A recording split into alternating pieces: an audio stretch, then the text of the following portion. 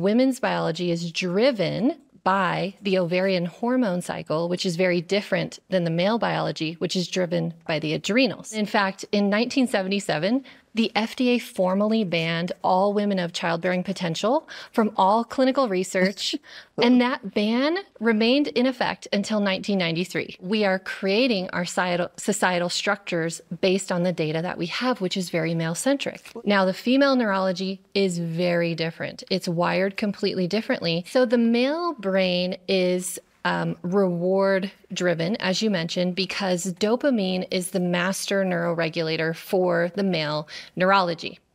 And for the endocrine cascade that happens, the neuroendocrine cascade that happens, dopamine is kind of the supportive driving factor there. For women, it's very different. It's oxytocin regulated.